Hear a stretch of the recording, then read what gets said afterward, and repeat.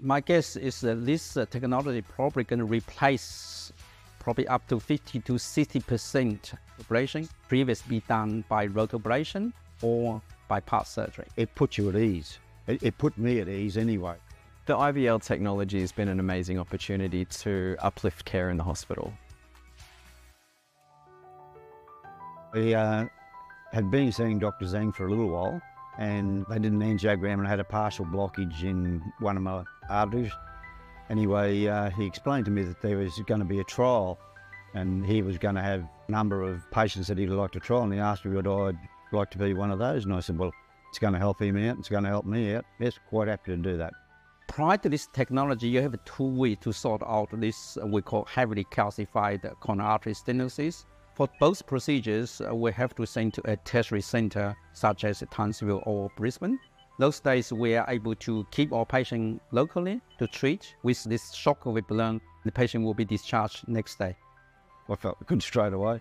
My experience with Dr Zhang in the cardiac unit has been excellent.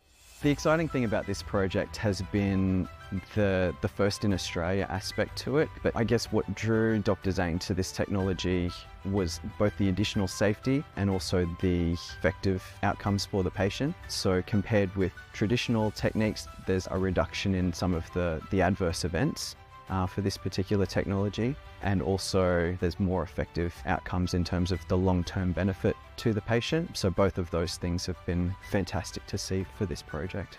With this shockwave balloon, we are able to use the balloon catheter to deliver ultrasound energy to break the calcium. It has been proved by multiple studies it's safe and cause minimal coronary artery complications. So far, we have treated 22 patients. We have no complications in the cath lab, and the patient's clinical aim has been achieved. For example, angina relieved. Also, some are demonstrating improvement with their heart pumping function. So there's a great clinical outcome.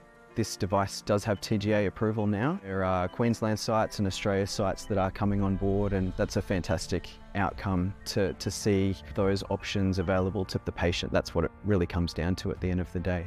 It's been a great success. The pure fact we can do it here locally is good for the community because there's not that much disruption to family life. He just come into Mackay Base Hospital the day of the procedure and discharged next morning.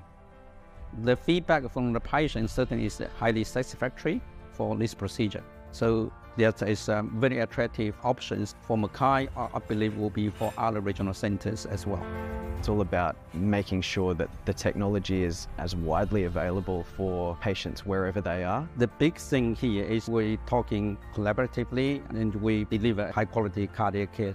I'm lucky to have such a great team. We certainly will be able to communicate to our colleagues, other centers, share our experience, and it will improve community care locally, improve the patient flow, and also patient satisfaction in any regional centers.